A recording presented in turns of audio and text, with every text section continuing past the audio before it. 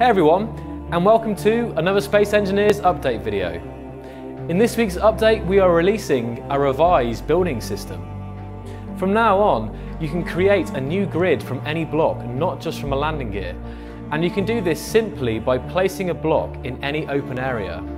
You can see that there are new symbols at the top of the screen when a building block is selected on your toolbar.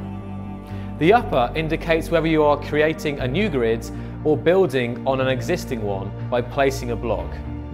The two lower icons indicate whether you are currently building with large or small ship blocks, and you will need to switch between them by pressing R. We've also made changes to the G screen by tidying it up, organising it, and putting similar blocks into groups.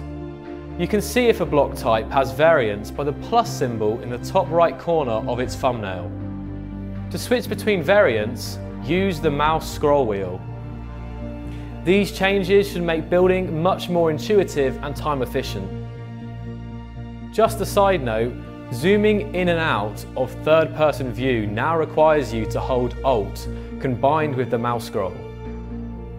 It's also worth mentioning that any grid that is pasted into voxel from the clipboard will now become a static grid. This includes small ships, and you can place them in the ground at any angle. Because of the changes we made to the building system, we had to adjust how blueprints are projected from projectors. Now it depends on the first place block of a blueprint. This means that the offset values in projectors will have to be corrected to account for this in all existing creations. Moving on now, and bugs fixed this week include weapon muzzle flash lagging behind character movement, collisions being ignored when pacing a grid, and oxygen generators not consuming ice on dedicated servers.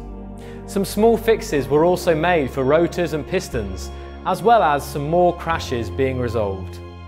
Lastly, the major improvements for the mod API and in-game programming mentioned last week are going live today. So if you are a modder or a scripter and missed the announcement, be sure to check the link in the description box below. But that's all for now. To see the full list of features, bug fixes and improvements, please go to the update changelog on our forums. Thanks for watching.